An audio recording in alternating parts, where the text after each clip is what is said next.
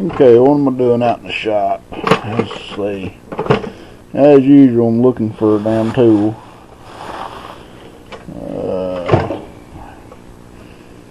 I'm looking for a Phillips head.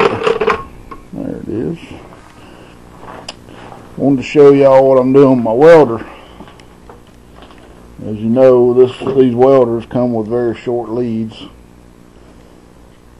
So I went and bought a bunch of big, heavy duty cable. I think it's I want to say it's 1/0. Let's see if I can find it on here somewhere. Made in USA. That's always a good thing.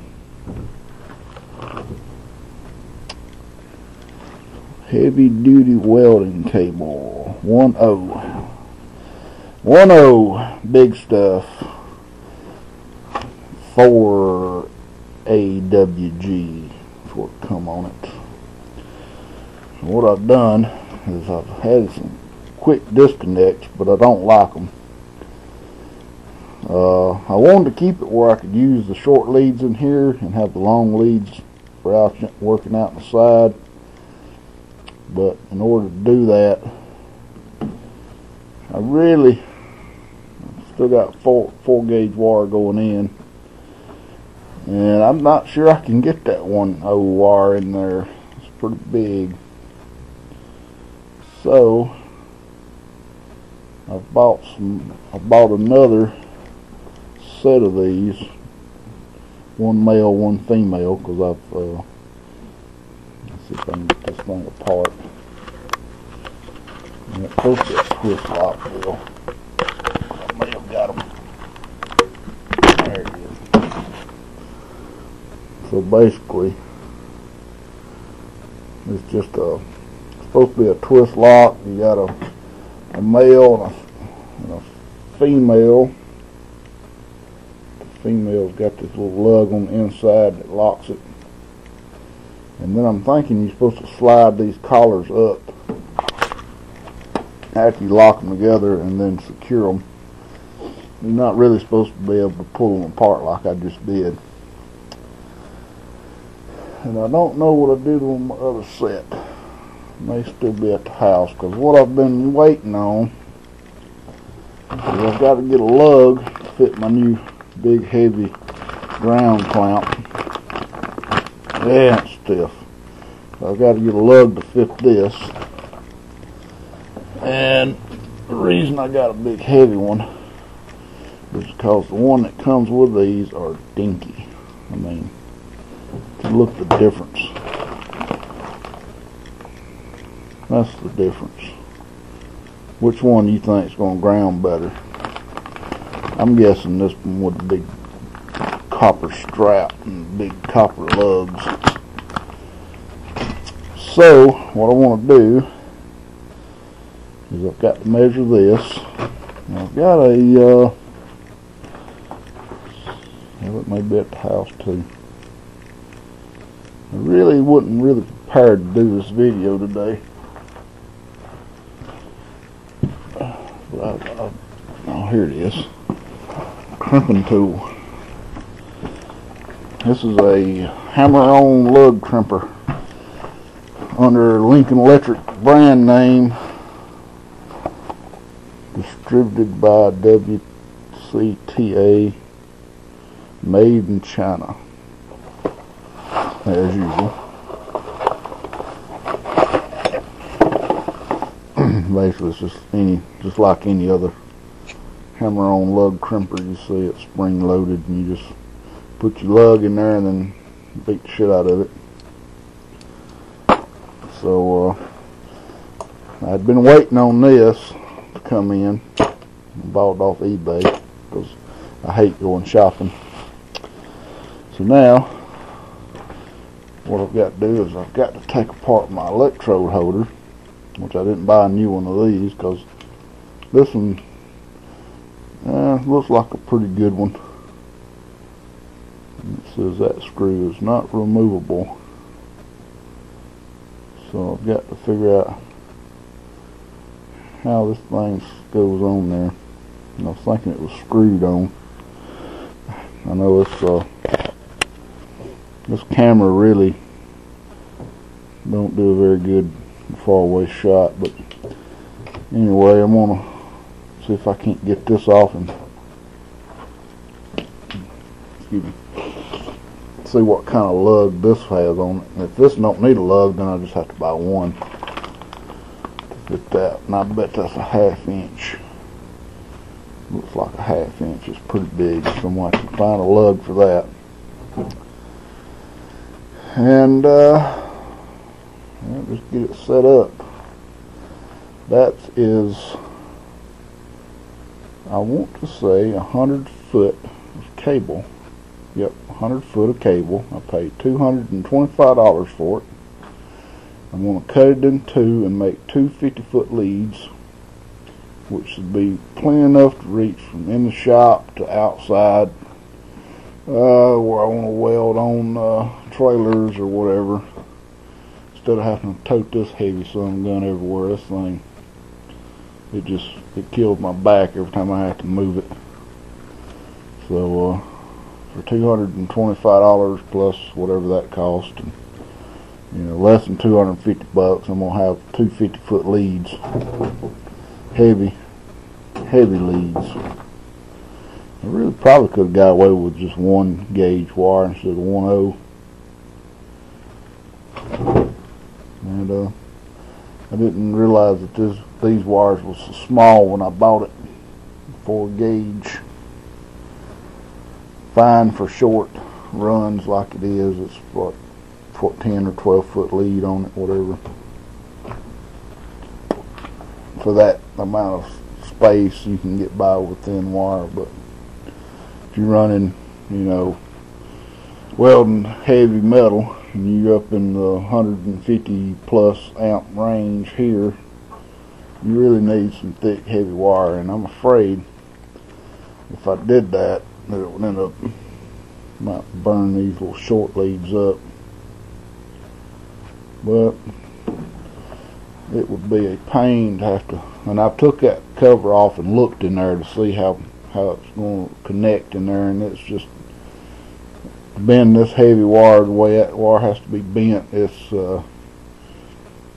they just ain't no way. So I'm just going to leave them little short leads on there. Hopefully it won't act like a fuse. And yep, that's what I'm going to do. So now I'm going to get this handle apart and see what I need. Okay, so that screw that's not removable, you loosen it up and then that slips down. You don't have to remove it. As you can see, it's got a Allen head set screw in here, but unfortunately this ain't gonna work with that big cable because it takes up all the room it's got just for this 4 gauge wire. So I'm gonna have to order a new electrode holder. I didn't want to do that, but I'm gonna have to, because that ain't gonna work. Which that'll be good too. I can use that in here doing welding off my bench here. And so yep, I'll get me an electrode holder and get this thing together. Well, I'm back, and what it takes in the blink of an eye, it's taken me about an hour to do. I run to my local Tractor Supply, and I bought a great big 300 amp electrode holder. Some 1/0 wire lugs. It's not the right diameter hole. I'm going to drill that out. It's actually a 10 millimeter, and this is 3/8. And I found my Tweco Weld Skill couplers. I hope y'all can see them. Cable capacity 1/0, 2/0, or 3/0. And that's exactly what I've got on there now. It's not really meant for a 4 gauge wire, but it does seem to be pretty tight on there, so I'm going to try it.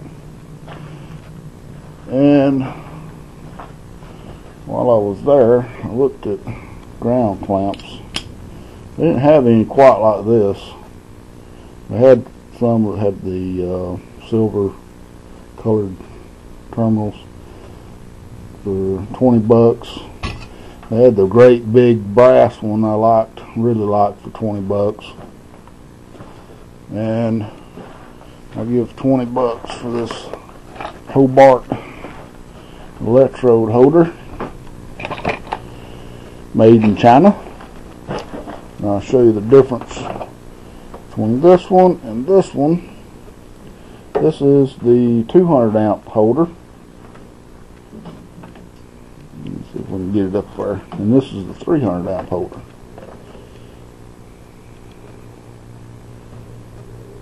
See, it's a pretty big difference. So hopefully this will be what I need. So now the biggest issue is going to be getting these the right length and cutting them, because I want to get them half and half, drilling out a lug to fit that ground clamp, and then putting all this together. So I think I'm going to go ahead and get this wire laid out and halved and go from there. Okay, I don't know if y'all can see for that glare, but that's doubled. I'll just run it out there straight and then come back with the end, and then out here in the middle, zoom in on it, somewhere out there. Yeah, there it is. Right there, I cut it. That's a pretty good little distance. I shouldn't have any problem getting to any part on any vehicle I want to weld on. So now it's just a matter of trimming the ends and getting them hooked up.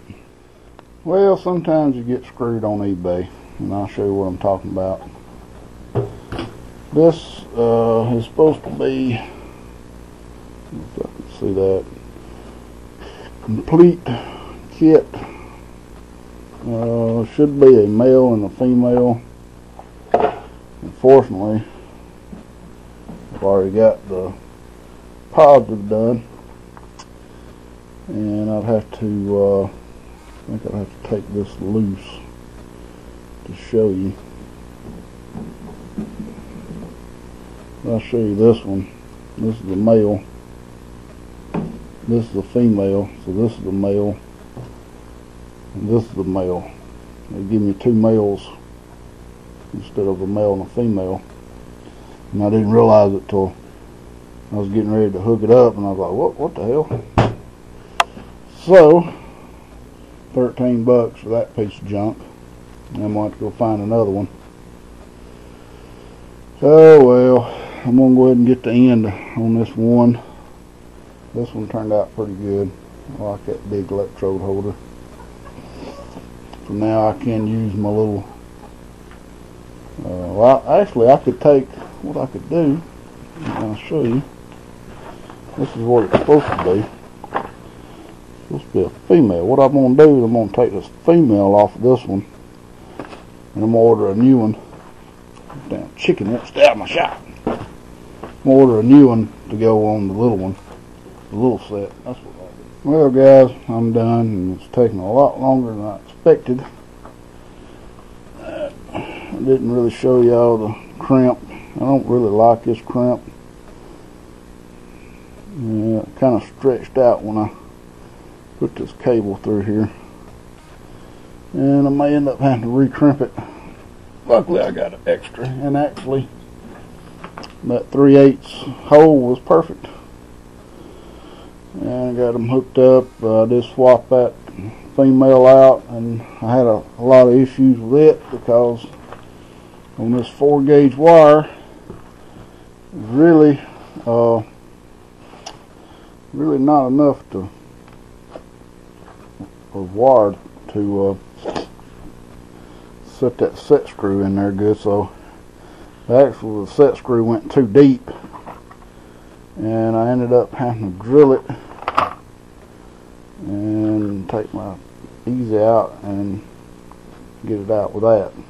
Kind of screwed the threads up, which cross threaded the other piece. So I took the set screw out of my male and put in the other piece and cross threaded it in tight. So anyway, that's what happened, and there ain't enough room. If that set screw goes all the way in there, there's not enough room for it to fall out. So fortunately that happens. So anyway, now I'm set up with 50-foot leads. and should make it a lot easier to weld stuff. And dog barking, but anyway, I really want to get a cart where I can put these on a roll-up wheel to be able to roll them in and out, and make it a lot easier to get them out, get them back together, because it's kind of a mess right here. So anyway, thanks for watching, and stay tuned for more.